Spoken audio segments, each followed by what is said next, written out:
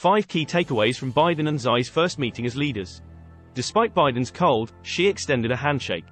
Despite the US president suffering a little cold, the usually paranoid Chinese leader still shook Biden's hand. The two leaders made eye contact and smiled for the cameras, demonstrating their desire for a better working relationship.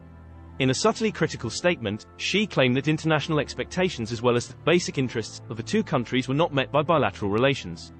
He asserted that the two countries' leaders should, rather, plan the right direction, elevate the relationship, and act as a ship's rudder. Biden criticized China's Taiwan policy for being aggressive. Despite the smiles, the US president, according to a readout from the White House, raised a number of divisive topics during the 3-hour conversation.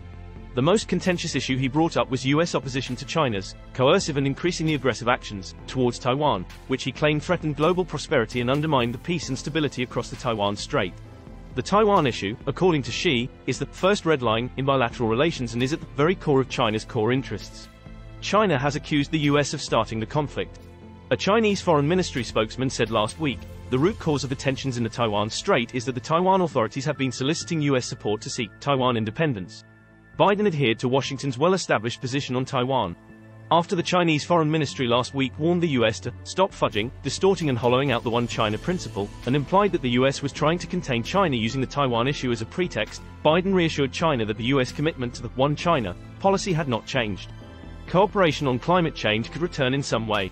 The leaders pledged to empower important senior officials in areas where they may work together, such as combating the climate problem and preserving the stability of the world's economy, food supply, and health.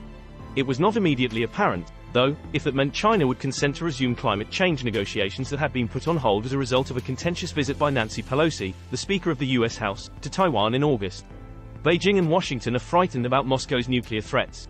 In addition, the leaders underlined their opposition to the use or threat of use of nuclear weapons in Ukraine, according to the US statement, and they agreed that a nuclear war should never be fought, and cannot be won. The remarks follow Vladimir Putin's warning of nuclear reprisal, which marked a significant escalation of the Ukraine war.